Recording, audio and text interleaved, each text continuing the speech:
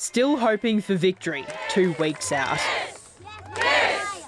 Labor's trying to reach as many undecided voters as possible.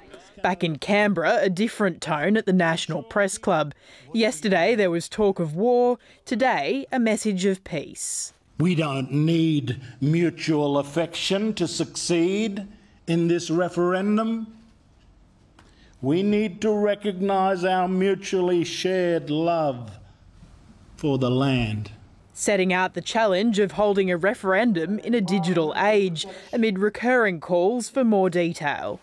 This attempt to conflate the constitutional provision with the legislative detail is a complete failure to read the words of the provision. I don't see any love in the war against First Nations peoples. If yes gets up, the war continues. The yes side hopes talk of love and unity will help garner support for the referendum, while the no side is focusing on division, thinking that it might tap into the minds of some undecided voters.